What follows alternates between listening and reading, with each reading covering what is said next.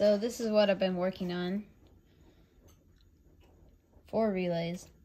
Starting from this end, DN11, DN22, GRS, KB, time relay, FN16 flasher relay, voltmeter, amp meter, battery,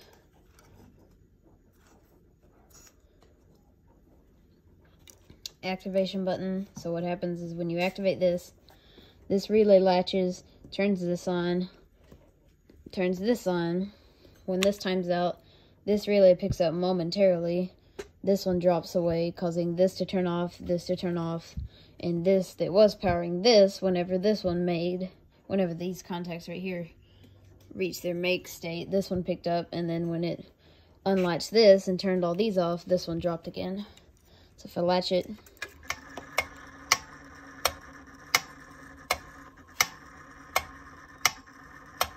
see this one?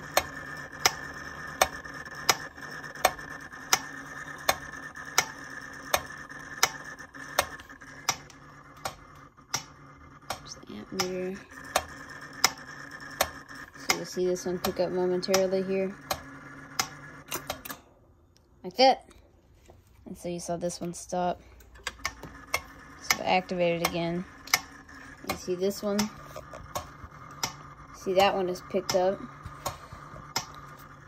And then, you know, this one's counting down. And then this flasher relay is just flashing these two lights right here and right here. So you see that one drop right there. And you see the amp gauge go down.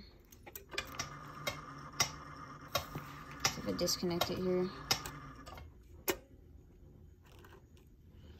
In the rear, there's the volt gauge.